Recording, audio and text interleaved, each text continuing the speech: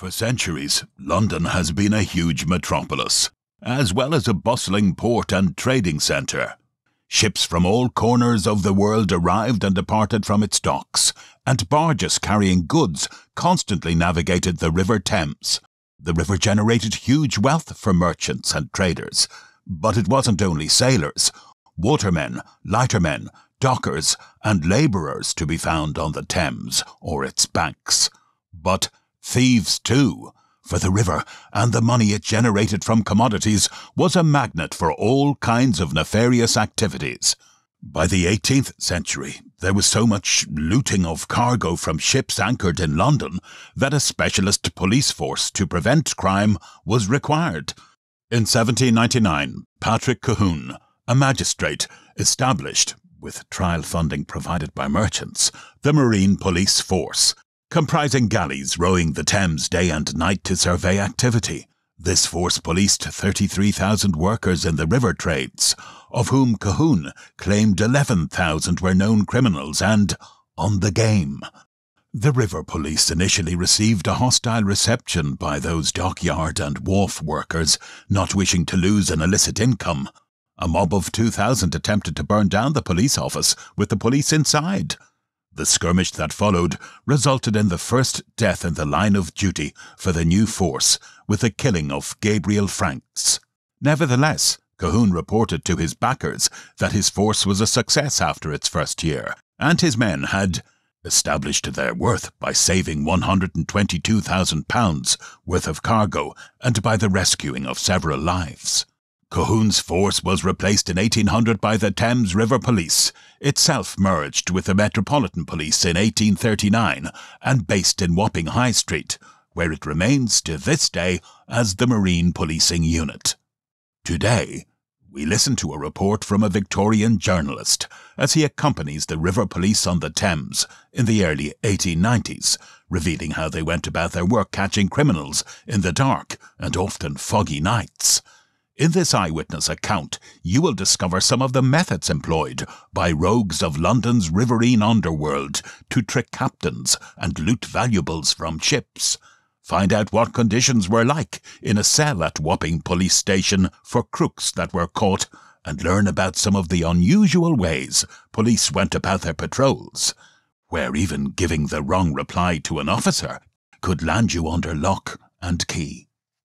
Before we move on, if you're interested in history like this, and you want to find out more about what life was really like for people in the past, please consider subscribing for more content. If you'd like to support what we make for you, check out the description for links to ways you can help us to continue bringing the past alive. There was a time when the owners of craft on the Thames practically left their back doors open and invited the river thieves to enter, help themselves, and leave unmolested and content. The barges lay in the river holding everything most coveted, from precious cargoes of silk to comfortable-looking bales of tobacco, protected only from wind, weather, and wicked fingers by a layer of tarpaulin. Everything ready and inviting to those who devoted their peculiar talents and irrepressible instincts to the water. Goods to the value of £1 million sterling were being neatly appropriated every year. The city merchants were at their wits' end. Some of the more courageous and determined of them ventured out themselves at night, but the thieves, never at a loss in conceiving an ingenious and ready means of escape, slipped, so to speak, out of their would-be captors' hands by going semi-clothed about their work, greasing their flesh and garments until they were as difficult to catch as eels. So the merchants held solemn conclave, the result of which was the formation, in 1792, of the Preventative Service, a title which clung to the members thereof until 1839, when they were embodied with the Metropolitan Police, with the special privilege of posing as city constables. Now they are a body of 202 strong, possessing 28 police galleys and a trio of steam launches. From £1 million worth of property stolen yearly 100 years ago, they have, by a persistent traversing of a watery beat, reduced it to £100. Smuggling is in reality played out, though foggy nights are still fascinating to those so inclined. But now they have to be content with a coil or two of old rope, an ingot of lead, or a few fish. Still, the river policeman's eye and the light of his lantern are always searching for suspicious characters and guilty-looking craft. In High Street, Wapping, famous for its river romances, and within 500 yards of the old stairs, the principal station of the Thames Police is to be found. The traditional blue lamp projects over a somewhat gloomy passage leading down to the riverside landing stage. To us, on the night appointed for our expedition, it is a welcome beacon as to the whereabouts of law and order. For only a few minutes previously, half a dozen worthy gentlemen standing at the top of some neighbouring steps, wearing slouched hats and anything but a comforting expression on their faces, gruffly demanded, "Do you want a boat?" Fortunately, we did not. These estimable individuals had only just left the dock of the police station, where they had been charged on suspicion, but eventually discharged. It is 5:45. At 6, we are to start for our journey up the river as far as Waterloo and back again to Greenwich. But there is time to take a hasty survey of the interior of the station, where accommodation is provided for 16 single men, with a library, reading room, and billiard room at their disposal. "Fine night, sir. Rather cold, though," says a hardy-looking fellow dressed in a reefer, a thick jacket often worn by sailors, and a brightly glazed old-time man-o'-war's hat. He is one of the 2 oldest men in the force, and could tell how he lost his wife and all his family, save one lad, when the Princess Alice went down in 1878. He searched for 10 days and 10 nights, but they were lost to him. Another of these river guardians has a never-to-be-forgotten reminiscence of that terrible disaster, when the men of the Thames Police were on duty for 4 or 5 nights at a stretch. He was just too late to catch the ill-fated vessel. He was left behind on the pier at Sheerness, and with regret watched it leave, full of merrymakers. What must have been his thoughts when he heard the news? In the greatest loss of life on any British inland waterway shipping accident, between 600 and 700 people died, perhaps more as no head count of passengers was taken, when the SS Princess Alice, a paddle steamer, sank on the 3rd of September 1878, when it collided with the SS Bywell, a collier, on the River Thames, in heavily polluted waters. The rowing boats used by the Thames River Police Force were insufficient to rescue passengers, and the force was subsequently provided with steam launches. You may pick out any of these thick-set fellows standing about. They have one and all roamed the seas over. Many are old colonials, others middle-aged veterans from the Navy and Merchant Service. Every one of them as hard as a rock, capable of rowing for 6 or 8 hours at a stretch without resting on the oar. "Don't be long inside, sir," shouts a strapping fellow, buttoning up his coat to his neck. "Aye, aye, skipper," we shout, becoming for the moment quite nautical. Inside the station house, you turn sharply to the right, and there is the charge room. Portraits of Sir Charles Warren and other police authorities are picturesquely arranged on the walls. In front of the desk, with its innumerable little wooden rails, where sits the inspector in charge, is the prisoner's dock, from the ground of which rises the military measurement in inches, against which the culprit testifies as to his height. The hands of the clock above are slowly going their rounds. In a corner, near the stout steel rails of the dock, lie a couple of bargemen's peak caps. They are labelled with a half-sheet of notepaper. Their history? They have been picked up in the river, but the poor fellows who owned them are gone. Missing. It will be part of our duties to assist in the search for them tonight. Just in a crevice by the window are the telegraph instruments. A clicking noise is heard, and the inspector hurriedly takes down on a slate a strange but suggestive message. Information received of a prize fight for £2 a side, supposed to take place between Highgate and Hampstead. What has Highgate and Hampstead to do with the neighbourhood of Wapping, or how does a prize fight affect the members of the Thames Police, who are anything but pugilistically inclined? In our innocence, we learn that it is customary to telegraph such information to all the principal stations throughout London. The steady routine of the force is to be admired. There are countless coats, capes, and caps hanging in a room through which we pass on our way to the cells. Cosy, clean, and convenient apartments, and decidedly cheap to the temporary tenant. There are 2 of them, one being specially retained for women. They are painted yellow, provided with a wash-basin towel, a supply of soap, and a drinking cup. Heat is supplied through hot water pipes. A pillow and rug are provided for the women, and, like desirable villa residences, the apartments are fitted with electric bells. Here the occupier is lodged for the time being, allowed food at each meal to the value of 4pence, and eventually tried at the Thames Police Court. Look at the doors. They bear countless dents from the boot-tips of young men endeavouring to perform the clever acrobatic feat of kicking out the iron grating over the door through which the gas jet gives them light.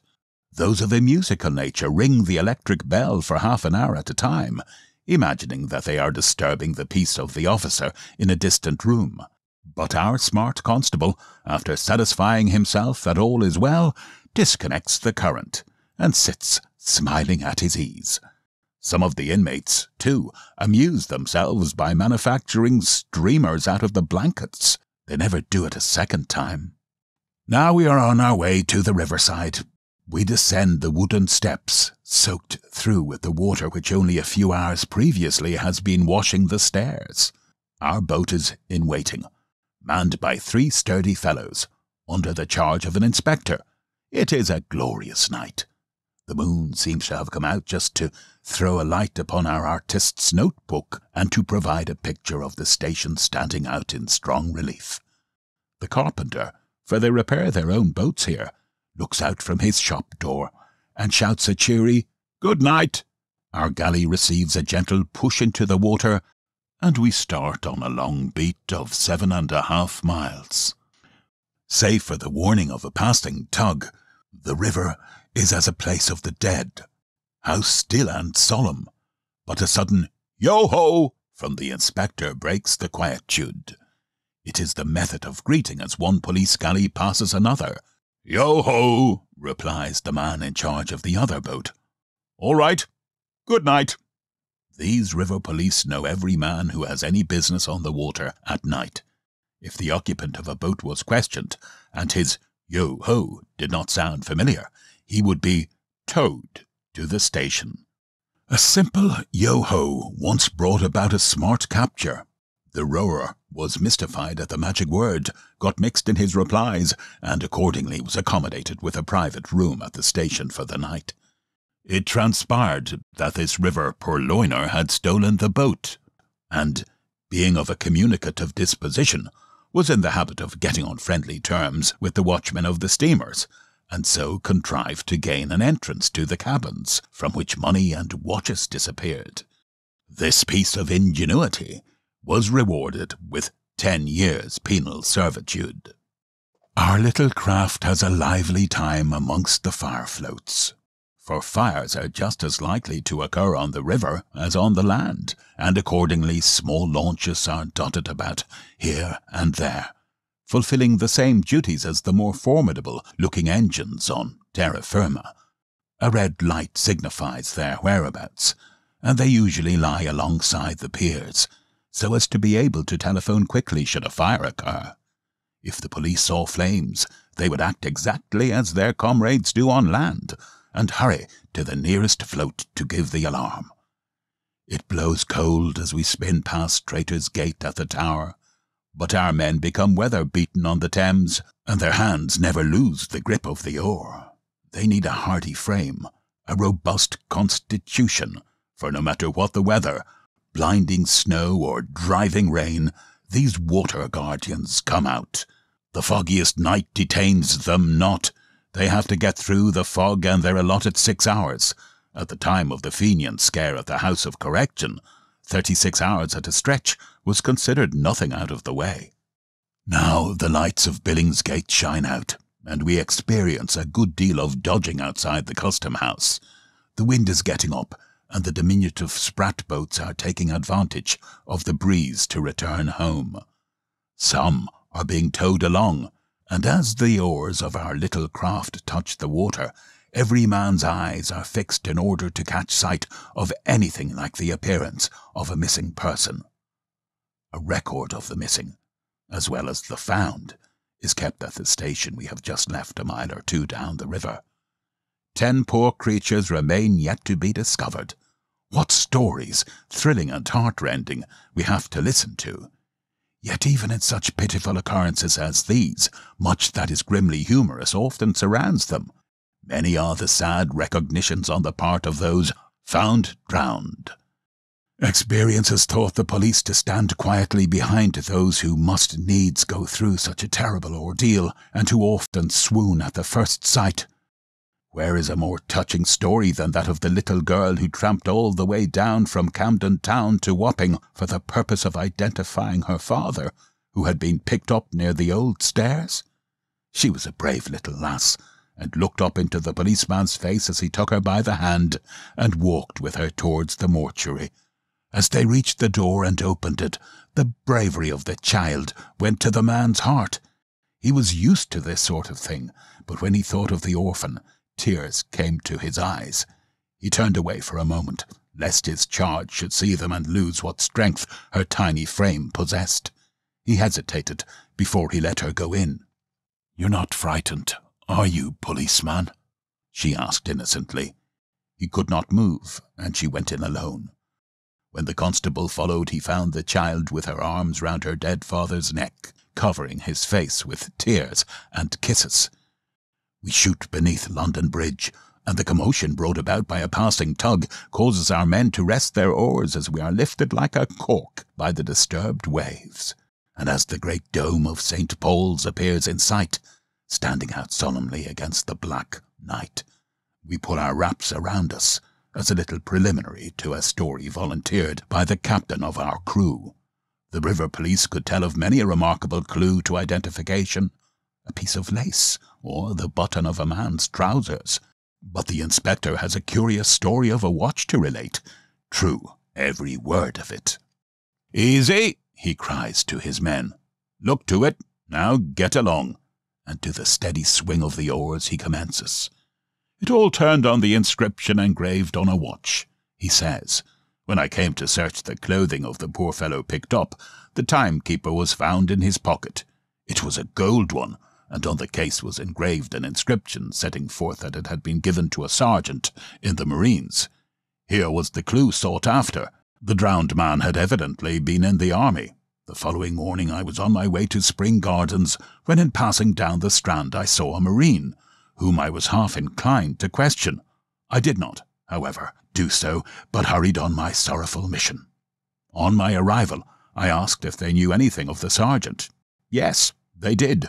I must have passed him in the Strand, for he had gone to Coutts Bank. I was perfectly bewildered. Here was the very man found drowned, still alive. I could only wait until his return. Then the mystery was soon explained. It seemed that the sergeant had sold his gold watch in order to get a more substantial silver one, on condition that the purchaser should take the inscription off. This he failed to do, and he in his turn parted with the timekeeper to another buyer, who had finally ended his life, with the watch still in his pocket. Our police galley is now alongside the station, just below Waterloo Bridge. It is not far to seek why it has been found necessary to establish a depot here. We look up at the great bridge which spans the river at this point, named, alas, with only too much truth, the Bridge of Sighs. The dark water looks inviting to those burdened with trial and trouble, a place to receive those longing for rest and yearning for one word of sympathy. More tragedy occurs at this spot than at any other along the whole length of the river, though Whitehall Stairs and Adelphi Stairs are both notorious places where such poor creatures end their existence. Some 21 attempts have been made at this point during the past year, and 25 bodies found. As we step on the timber station, the sensation is extremely curious to those used to the firm footing of the pavement, but Inspector Gibbons, a genial member of the river force, assures us that one soon becomes accustomed to the incessant rocking. Waterloo Police Station, familiar to all river pedestrians during the summer months, owing to the picturesque appearance it presents with its pots of geraniums and climbing fuchsias, is a highly interesting corner. Just peep into the inspector's room and make friends with Dick, the cat, upon whose shoulders rests the weight of 4 years and a round dozen pounds. Dick is a capital swimmer and has been in the water scores of times. Moreover, he is a veritable feline policeman, and woe betide any trespassers of his own race and breed.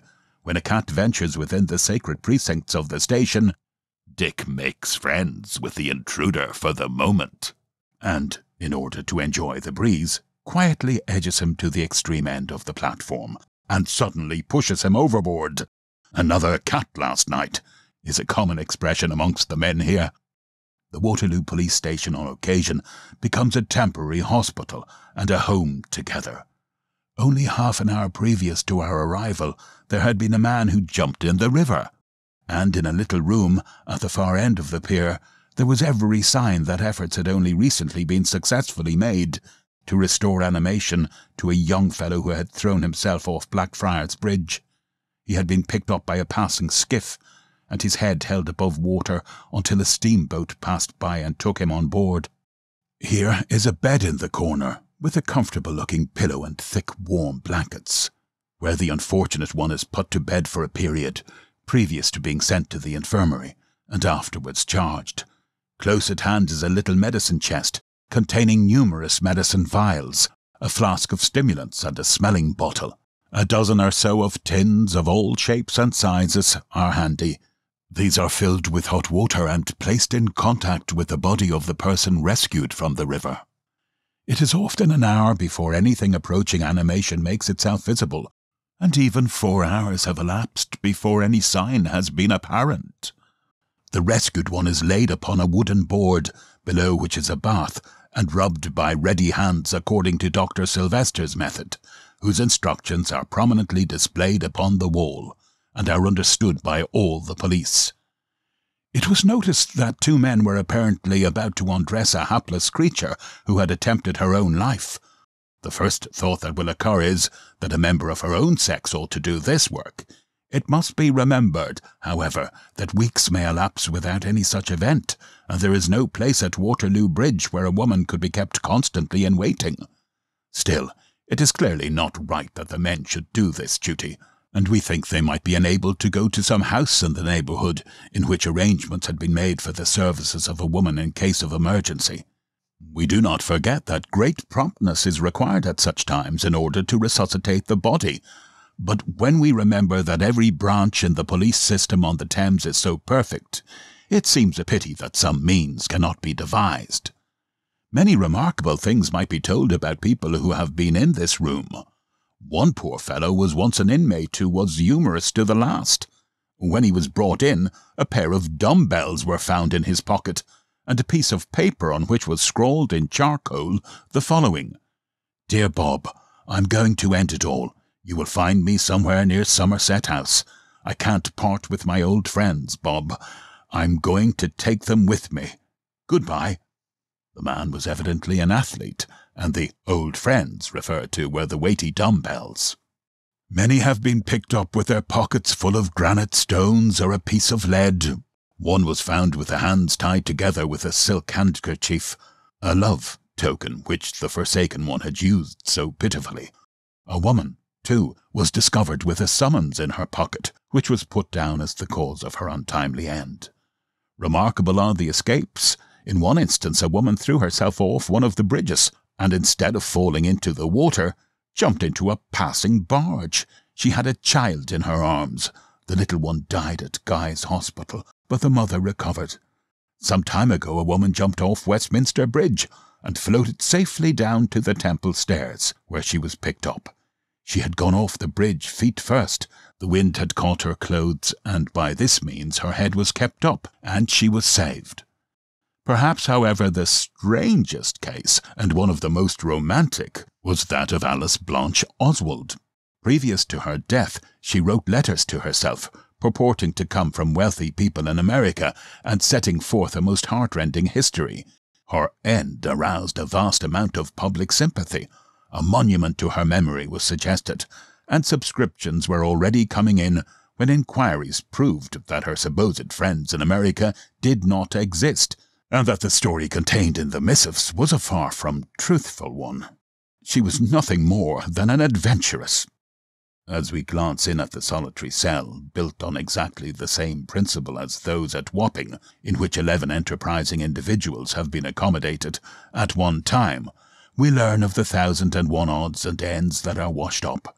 Revolvers and rifles, house-breaking instruments which thoughtful burglars have got rid of, the plant of a process for manufacturing counterfeit banknotes, with some of the flimsy pieces of paper still intact. A plated cup was once picked up at Waterloo, which turned out to be the proceeds of a burglary at Eton College. It is probable that the cup floated all the way from the Thames at Windsor to Waterloo. 48 men are always on duty at this station, including 4 single men whose quarters are both novel and decidedly cosy. This quartet of bachelors sleep in bunks, 2 above the others. The watch of one of the occupants is ticking away in one berth, whilst a clock is competing with it next door. These men have each a separate locker for their clothes, boot brushes, teapot, coffee pot, food, etc. The men do all their own cleaning and cooking. If you will, you may look into a kitchen in the corner, in which every pot and pan is as bright as a new pin. But our time is up. The chiming of Big Ben causes the genial inspector to gently remind us that we must be off. And once more we are seated in the boat, and cutting right across the river, move slowly on our way to Greenwich, where the old Royalist is transformed into a station, a familiar institution some 16 or 17 years ago at Waterloo. The whole scene is wonderfully impressive. Not a sound is to be heard but the distant rumbling of the vehicles over London Bridge. Our men pause for a moment and rest their oars. The great wharfs are deserted. The steamers and barges appear immovable as they lie alongside. There is no life anywhere, or any sign of it. Again we get along, halting for a moment to look up at the old man-o'-war, the famous Discovery, which ventured out to the Arctic regions under Captain Nares. The old 3-mast schooner, for the vessel is nothing more now, being used as a river carrier of the stores from the victualling yard at Deptford to the various dockyards, had on board when she went to colder regions a future member of the Thames Police. Hence he was called Arctic Jack by his companions, a near relation to Father Neptune, a cognomen bestowed upon another representative of the force, owing to the wealth of white beard which he possessed. Past Deptford Cattle Market, the red lamps on the jetties light up the water. A good pull and we're at Greenwich Steps, near to which is the Ship Tavern, ever associated with the name of whitebait, a small fish, popular at the time for political dinners. Our beat is ended, and a hearty "Good night" is re-echoed by the men as we stand watching them on the river steps, whilst they pull their first few strokes on the way home to Wapping.